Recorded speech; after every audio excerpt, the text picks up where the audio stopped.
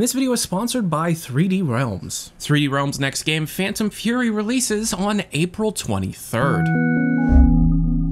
The independent video game scene has exploded over the last decade, with first-person shooters aiming to recapture the feeling of playing Doom or Quake on a Pentium in the mid-90s. Games with sprawling, maze-like level design, hunting for keycards, and littered with secrets, this style, often referred to as being a Doom clone, at least until the term FPS was coined, has surged in popularity since the release of Dusk in a Medieval in the mid-2010s. However, much like the market for shooters in the late 90s, the modern boomer shooter market is getting fatigued with the Doom-style mold, and something more theatrical is attempting to take its place. In the same way that Dusk and New Blood led the charge on a Doom revival, 3D Realms and Slipgate Ironworks' Phantom Fury are set to lead the charge on a new type of boom shoot, one more linear, leading the player from one set piece to another, heavily inspired by games such as Half-Life. These games are harder to make and require far more skill with animation and narrative, yet still require some of that original boomer shooter DNA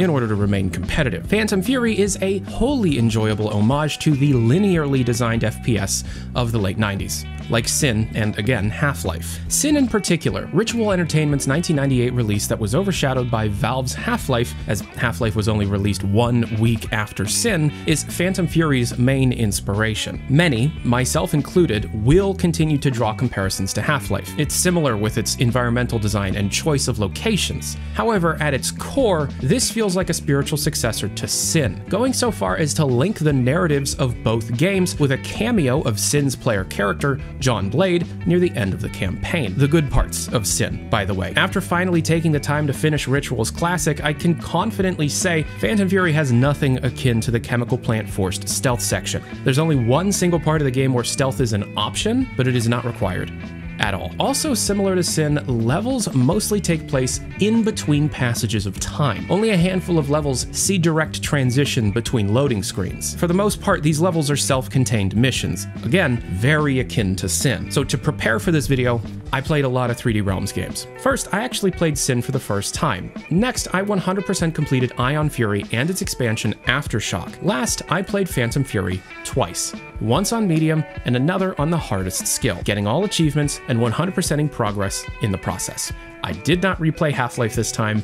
I did not see the need to. Shelly Bombshell Harrison has become somewhat of 3D Realms' new mascot, and now has starred in 3 complete games. While Ion Fury channels the essence of build engine classics like Blood or Shadow Warrior, Phantom Fury is a far flashier game, attempting to tell a road trip story intertwined with corporate and government espionage. However, similar to its previous entry, Phantom Fury's story is really only there for those who want to experience it, as it's almost entirely optional. Aside from a few unskippable cutscenes, which I hope a patch in the future will allow skipping those, almost all of the story is fed through emails on usable computers and phone calls with some of the game's main characters. To quote id Software's co-founder John Carmack, quote, "Story in a game is like story in a porn movie. It's expected to be there, but it's not important," end quote. Phantom Fury seems to live by this classic sentiment, and I appreciate that it seems to mostly respect the player's time, as this game is shockingly lengthy, but in a good way. My first playthrough clocked in at over 13 hours. Phantom Fury sees the player completing 18 levels of varying length, with an average playtime per level of about 45 minutes. Some are much shorter, and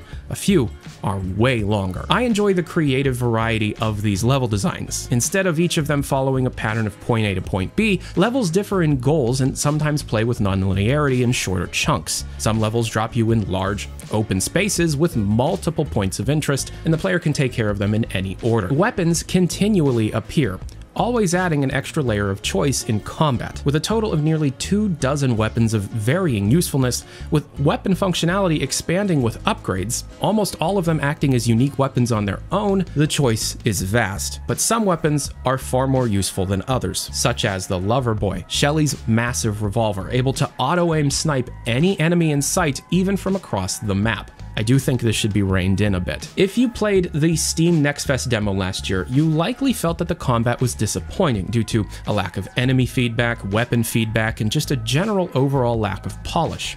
After finishing the campaign the first time, I went back to play that demo. It was night and day. Everything related to combat has been improved in some meaningful way. Weapons feel punchy, enemies react to damage, and many of the major critiques that the community had of this game have been addressed. The Loverboy shows icons of seen enemies. You can shoot drones when they've been downed to have them explode quicker and act as free grenades. Enemies have chatter and communicate with both the player and each other. The Mega Punch is a single button press. Enemies can gib. It's a significantly better experience and turns Phantom Fury into Slipgate Ironworks' best game by far. Movement was also a surprise, as the overall game feel has improved a shocking amount. Basic player movement feels smooth, responsive, and just speedy enough to not bog down exploration. Combine the movement with the classic crouch jumping, along with the excellent addition of Shelly's Mega Punch, which will lock onto an enemy and leap long distances to meet its target, and you have something akin to the first 2 levels of Doom Eternal, movement-wise. This leads me to believe that speedruns would be fun, especially with physics object boosts that I have been able to figure out and play around with. A multiplayer deathmatch, arena, or horde mode would be a welcome addition. This movement fits that kind of game. The art, environment, and level designs are the high points of this game for me though,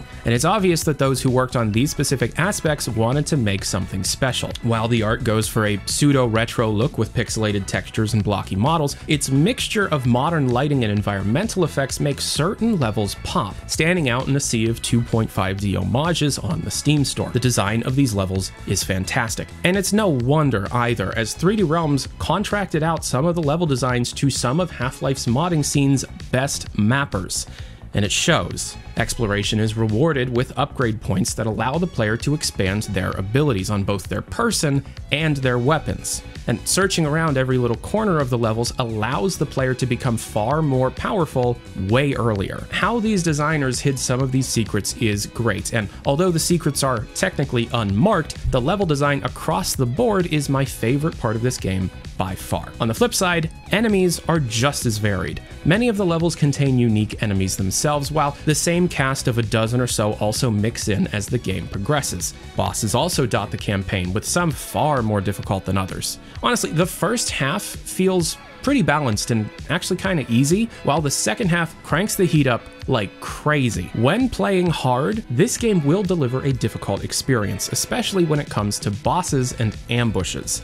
Most enemies have higher skilled evolutions the player will meet throughout the campaign, replacing pistol-using grunts with shotguns, replacing little zombies with big zombies, and then again with little zombies riding on the backs of big zombies. Again, the game turns up the heat. It's not as hard as playing Ion Fury on Maximum Carnage, but it's up there with playing Half-Life on hard. However, most of the time, it does actually feel like the deaths are the player's fault, unlike Half-Life on hard. The game goes on for a surprising amount of time, with a major plot point in the middle feeling like a conclusion, only for the story to twist and go in a completely different direction. The twist is quick and dramatic and allows the locales of levels to change in such a way that the runtime isn't felt negatively. The level with the power-changing puzzles and horror elements, along with the level taking place in the android factory, are my standout favorites due to their inventiveness and willingness to experiment with the formula seen in a few other levels. We also have vehicle sections, and generally, the Half-Life and Half-Life 2 inspirations are felt most in these vehicle levels. Obviously, this is a sponsored video, so some may not take what I have to say about this game seriously, so let me be real for a moment. I enjoyed my time with this game. It's clear that the people who worked on it cared and wanted to make something special, echoing not only the classics such as Half-Life and Sin, but attempting to create Shelly's own Duke Nukem Forever, and on most fronts it succeeds where DNF didn't. You never know what the general public will think or latch onto, but here and now, writing this days before the launch, I wholeheartedly recommend this game to anyone who enjoys the Half-Life formula that was solidified back in 1998. And thank you so much for watching this video, and again, thank you 3D Realms for sponsoring my content. We'll be back to regularly scheduled programming as soon as possible, but in the meantime, so check out Phantom Fury when it releases on April 23rd. Link down in the description below. My Discord server invite link is down in the description below, as is my X page. And if you're at all interested in the 90s PC gaming scene, I've got another channel, The Passionate Gamer, that actually has a bunch of archival recordings from the late 90s of a forgotten television show called The Passionate Gamer. I have a clip of it right here. Somebody just asked to get a tour of my computer. And I guess we haven't done that today, so I guess we can. Yeah, so this is the setup. It's got a NVIDIA GeForce 2, the new model. Got CD burner, DVD drive. This is Zip 100 drive. There's my Palm Pilot. This is my controller, Dragon Ball stickers. And this is my gaming room. So if you're at all interested in checking something like that out, link to that also down in the description below. I'm Tyler McVicker, the Passionate Gamer. I'll talk to you all next time. Peace and air, grease. Adios.